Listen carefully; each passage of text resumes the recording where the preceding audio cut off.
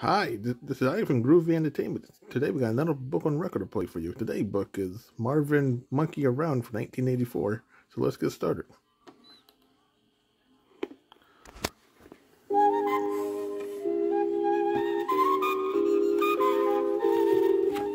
This is a Marvin adventure story. You can follow Marvin in your very own book. It's simple. When you hear this sound,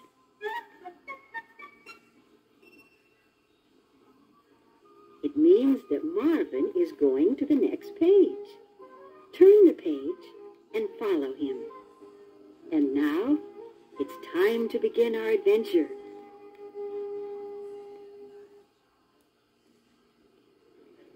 Marvin and his parents, Jenny and Jeff, had spent the afternoon at the zoo learning about the animal kingdom. When they reached the monkey's cage, Jenny went for ice cream, while Jeff sat on a bench watching Marvin.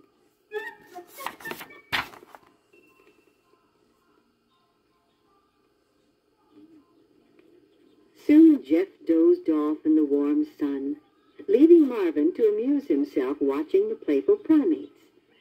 The monkeys began to imitate Marvin, and he responded with delight by imitating them as well. This only excited the creatures more. Before Marvin knew it, they had formed a chain and swung down from their tree, carrying their new playmate to the highest branch.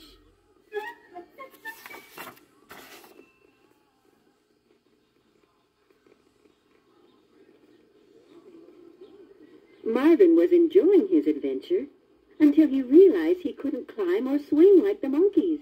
He was stranded. And worst of all, he might not get down in time for his ice cream.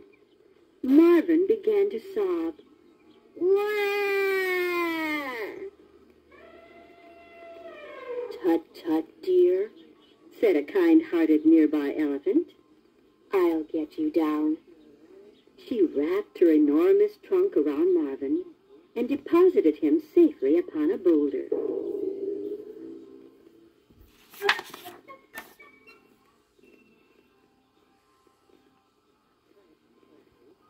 Unfortunately, the elephant was nearsighted as well as kind. The boulder was in fact a sea turtle ambling toward his pond. Marvin held on for dear life as the turtle swam toward the opposite shore. On the other side, Marvin tumbled off the turtle's back right into a flock of flamingos. "Goodness!" he exclaimed. "How can you manage to stand on one foot when I can't even manage it on two?" One of the tall pink birds chuckled. "If you think we're talented, look at our neighbors."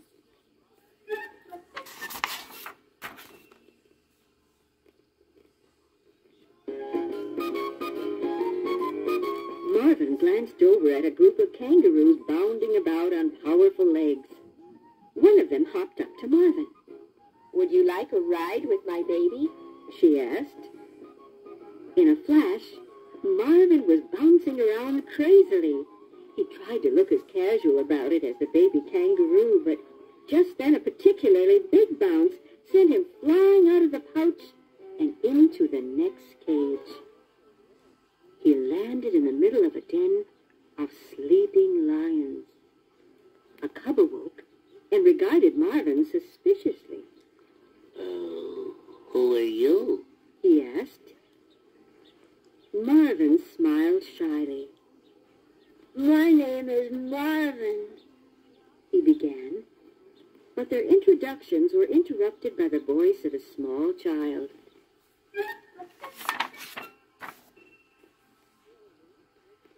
You have now come to the end of this side of the recording.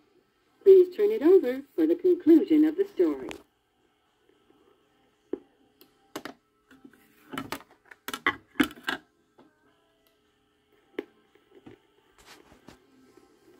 "Look at the baby lion's funny orange mane, Mommy!" The boy shouted.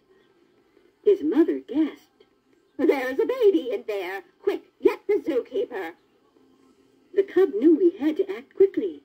"We'd better get you out of here." he said. Humans sometimes get pretty carried away, especially the zookeeper. And here he comes now. The cub hurried Marvin into the peacock's cage, where the birds spread their beautiful plumage to hide him. Marvin crawled quickly across to the rhinoceros cage. "I've gotten myself into a fine fix this time," Marvin moaned. "By now my ice cream has probably melted into a puddle."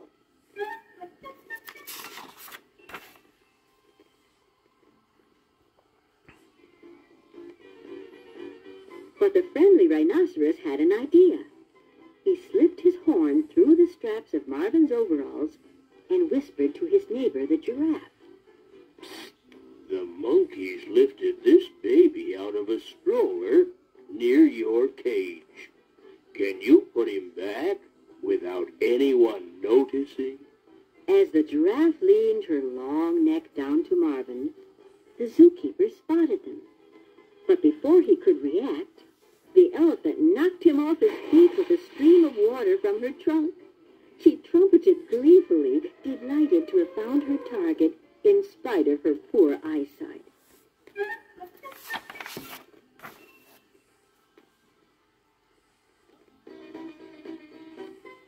Meanwhile, the giraffe lifted Marvin, unnoticed, over the wall of her cage into his stroller.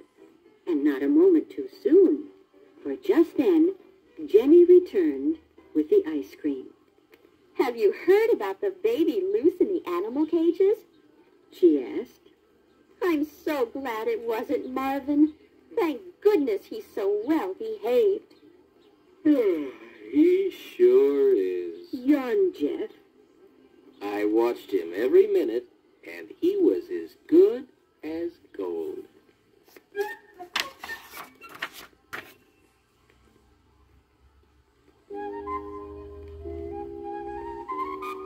They finished their ice cream and got ready to leave. "Gee, that sure was fun," Marvin thought to himself as he waved goodbye to his new friends. "But I didn't mean to cause such a fuss. Next time, I think I'll visit my animal friends from outside the cages."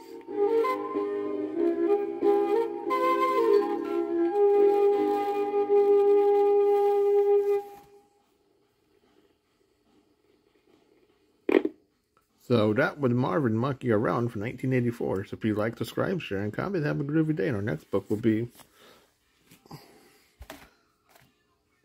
The Incredible Shrinking Marvin.